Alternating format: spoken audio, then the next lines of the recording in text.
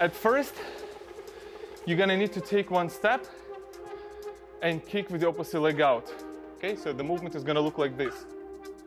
At the same time, as you kick your leg forward, you're gonna start to bend your leg and take your hand down onto the floor. It's kind of hard to do the thing if you go slow. If you go fast, it gets much easier.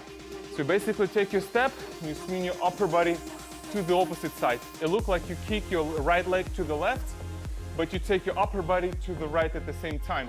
And then you will basically go through the front support, through the push-up body position, and you're gonna initiate and finish the full turn.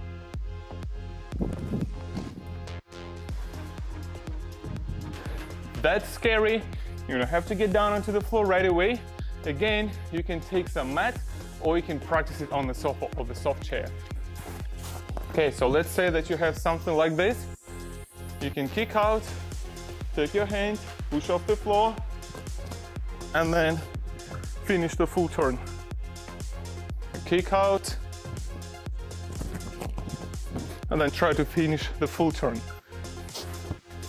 Kick forward, upper body to the opposite side, hand, and then full twist.